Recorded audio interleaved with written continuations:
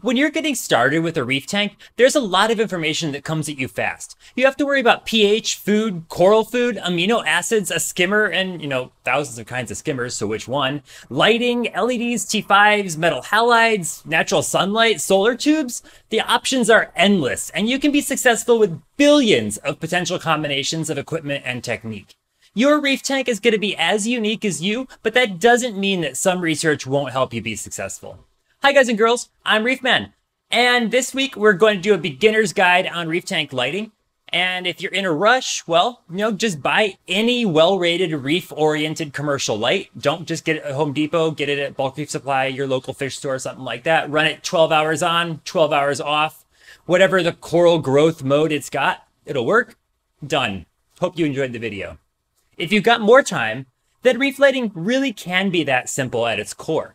Modern lighting fixtures like those from AI, Orphek, Ecotech Marine, Kessil, and others all come with basic settings that are going to work really well on most reef tanks. Note, all those vendors are making LED lights. And yes, for a beginner, I would recommend using an LED light over your reef tank. They're more common, more people work with them now.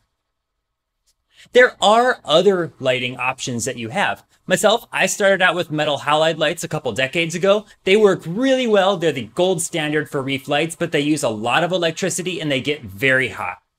Metal halide lights are not programmable or customizable like an LED or maybe even a T5 light is. And the only choice you really have is going to be the overall wattage and what bulb you're going to use. Different metal halide bulbs put out different spectra of light. That's just different color of light.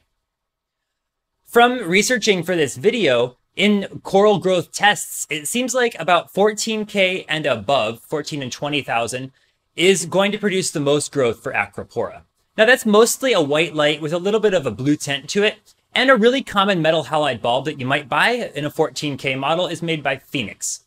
Oftentimes, LED manufacturers are going to have a program that uses a color temperature around 14K as well. It could be called AB+, or Coral Growth, or maybe even Phoenix. A 20K light, that's 20,000 Kelvin light, that's a much more blue light. It also produced good acropora growth in the study and might make your tank a bit more colorful. But really, as long as you're mostly towards the blue end of the light spectrum, your reef tank is going to do well for you. There is another lighting technology that's out there which is really common, and it's called T5.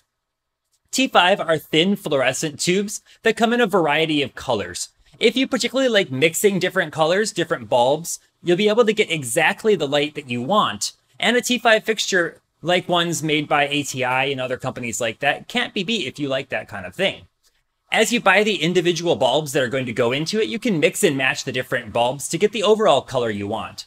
T5s have a really even spread of color throughout the tank, which helps prevent shadows and things like that, which can plague acropora as their branches grow and shade other parts of the coral. Metal halide lights, and for sure LED lights, tend to produce varying degrees of disco ball effect in your tank. Particularly if you're using a light like a Kessil pendant, which is a single source point of light, you're going to see this in your tank. Some people really like the disco ball effect. Some people hate it. It is something to be aware of though, if you're shopping for a really small pendant style light. When you first add corals to your tank, you might want to reduce the output of your lights somewhat.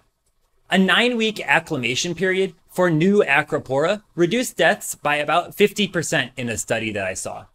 You can reduce the overall time that your lights run, or if your lights are dimmable, like most LEDs, then you can simply turn them down for a few weeks and then ramp them back up slowly to their normal setting.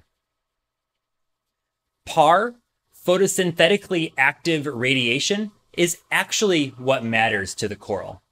Most coral that we keep in our aquariums gets a lot of its food and nutrients from tiny microscopic things called dinoflagellates that live in their tissue. And those little critters are going to use light to make their food just like a plant would. You probably won't have any way to measure PAR if you're just starting out in the hobby, but you can look at charts online and you'll want somewhere around 250 to 300 or more for most stony corals like acropora. Soft corals, zoanthids, xenia, things like that can do well with much lower levels of light. So keep that in mind if you don't want to buy such an expensive light right off the bat. Lighting is one of those things that you need to get right in a reef tank. It is the source of a lot of the energy that the animals that we put in a reef tank need to survive. Thankfully, in general, it's pretty easy to get a good light these days due to the huge number of really high quality fixtures put out by all the different vendors like the ones I've mentioned in this video. You're also already doing this, so keep up and do research and you'll be well on your way to an awesome reef tank. Thanks for watching. Take a moment to subscribe if you haven't already. I do like to put that only at the end of my videos and not be so annoying about it. So, hit that subscribe button and have a great day. Bye.